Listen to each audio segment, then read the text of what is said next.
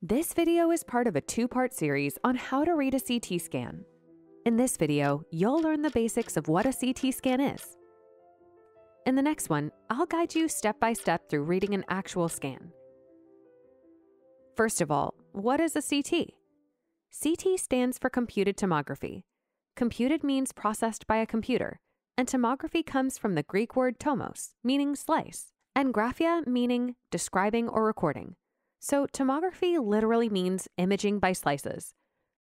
Putting it all together, computed tomography essentially means creating cross-sectional images of the body with the help of a computer. It's like slicing a loaf of bread to see each individual layer. CT scans use X-rays, just like traditional X-ray imaging.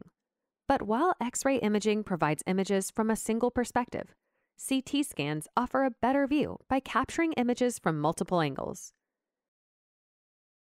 The first view is the axial view. Imagine you're standing at the feet of a patient lying down and looking upward.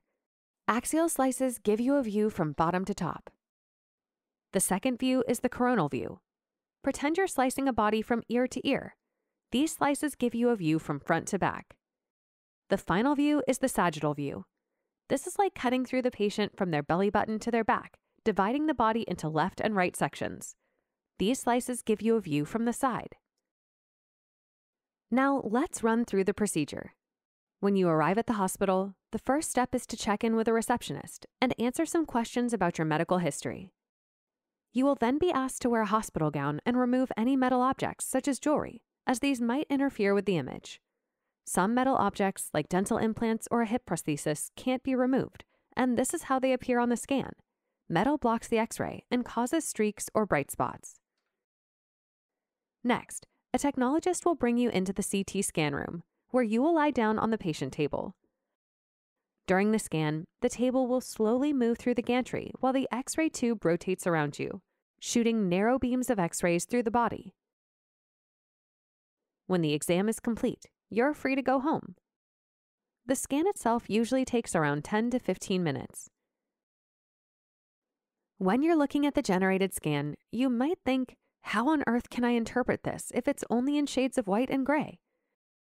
Well, the magic lies in the nuanced variations of these tones. The scanner emits X-rays toward the patient. These X-rays can either be absorbed by the body or pass through and reach the detector.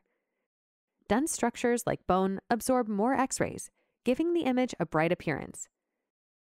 Conversely, structures such as air and muscle appear darker or even black, since they don't absorb as many X-rays, and more of the beam reaches the detector. The image's grayscale appearance can be quantified using a measure called Hounsfield Units. This number tells you how black or white a structure appears. The higher the number, the brighter the organ.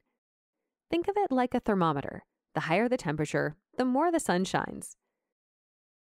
By convention, two structures are used to calibrate all other values.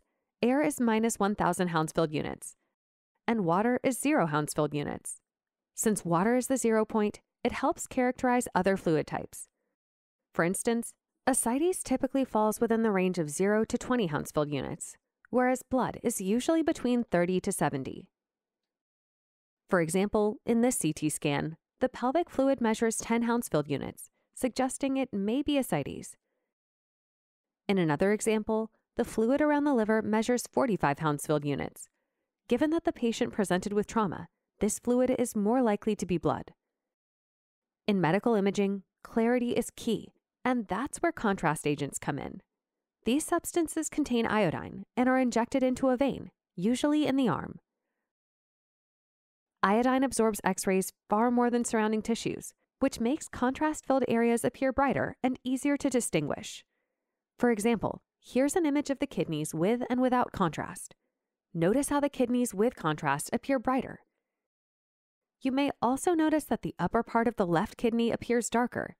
This difference in enhancement is caused by reduced blood flow, a finding that would be missed without contrast. Since the kidneys are responsible for clearing contrast from your body, it's important to ensure they're functioning properly. If kidney function is reduced, contrast could potentially cause harm. That's why a quick blood test is done beforehand to confirm it's safe to proceed. Thank you for watching this video. You're now ready for the next one, where I explain how to interpret a CT scan.